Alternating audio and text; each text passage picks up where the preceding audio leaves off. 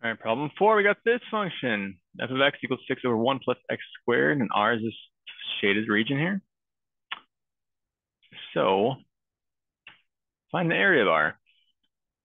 All right, so the area of R is just going to be basically the integral from this point to this point. Let's first set that up.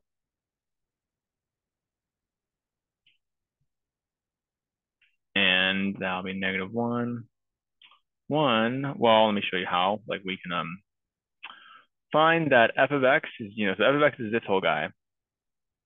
And then this point, we know y is 3 because this line right here is y equals 3. So we want to find where does f of x equals 3. So let's set 3 equal to 6 over 1 plus x squared. And then basically 6 over 2 is going to be 3. So then 1 plus x squared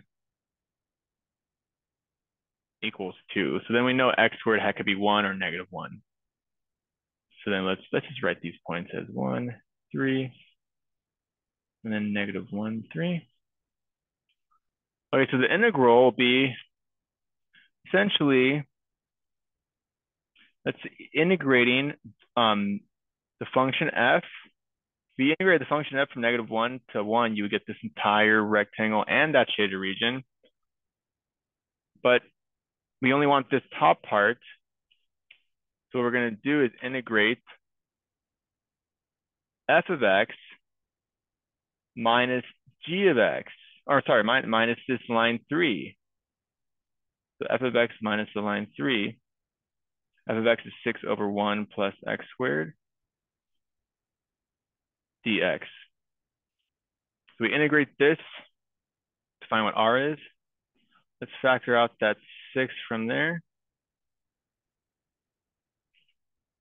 Now, what we're going to be left here is just 1 over 1 plus x squared. And you have to know this antiderivative of the inverse tangent of x. That's pretty much the only inverse tangent you really have to know the derivative of.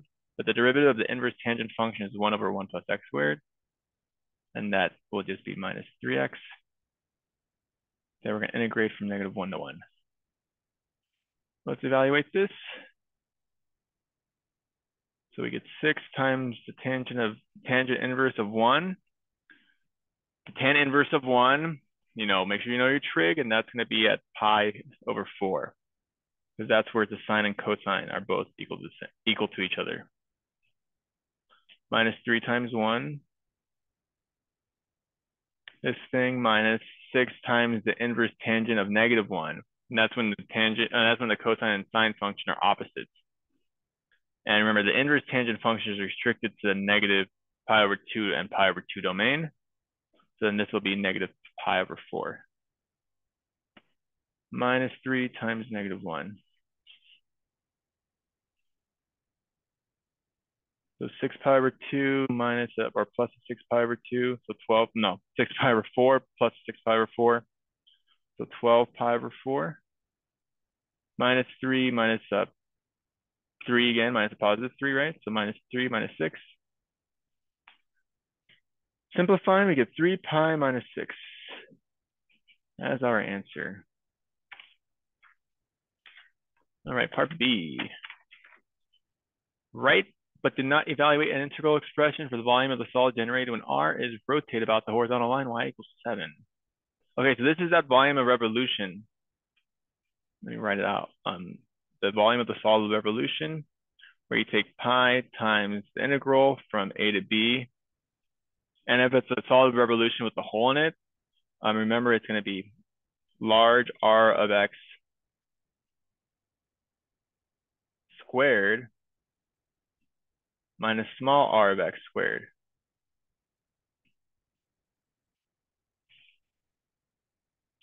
So going back to the graph here,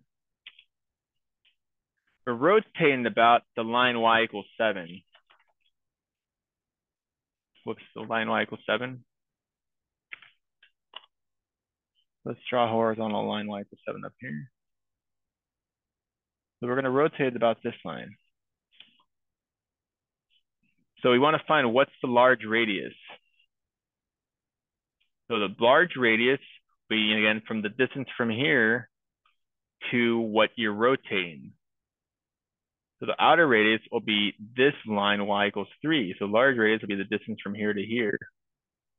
That'll be your large r of x. And that's always equal to 4. It's always the same because that's a horizontal line.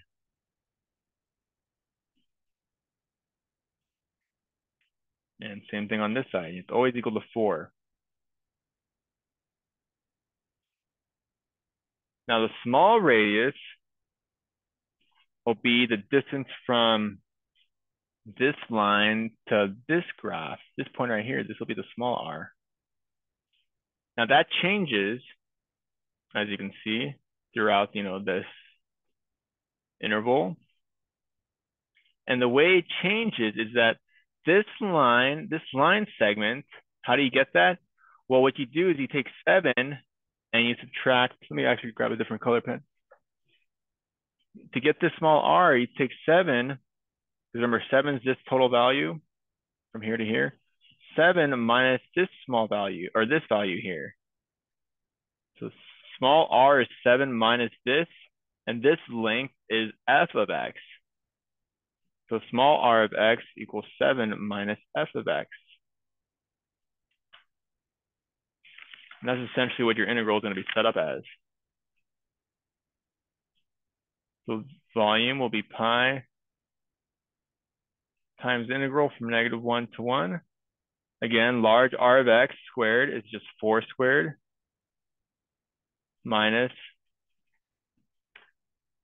little r squared. And again, little r squared with this distance, which will be 7 minus f of x.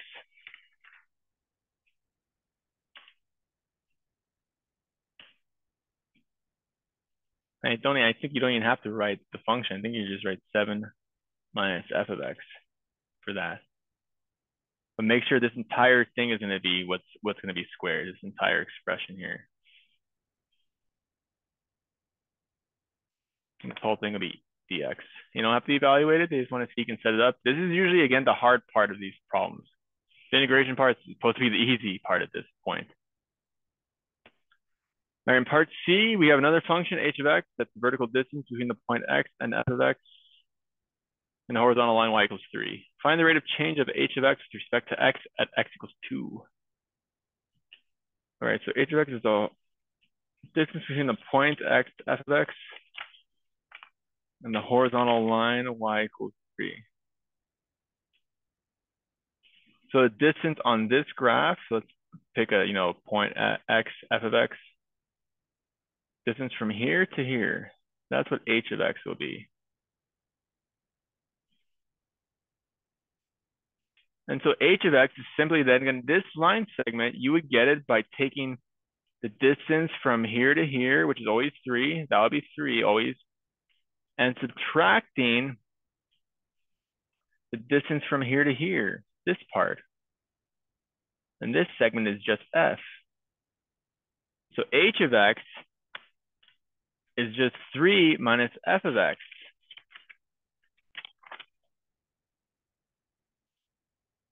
So h of x equals 3 minus f of x.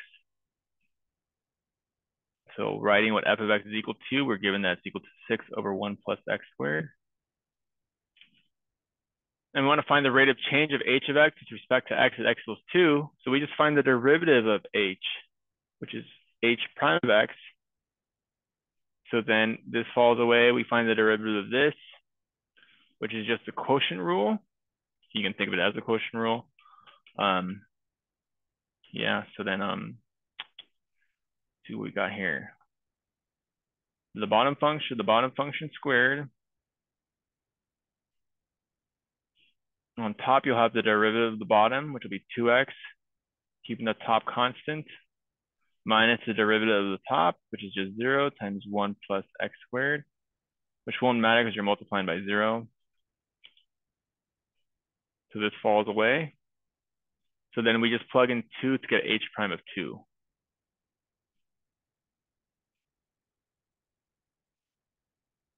Which would be 2 times 2, 4 times 6.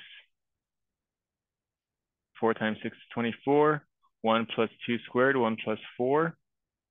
So then we get 5 squared. So our answer is 24 over 25.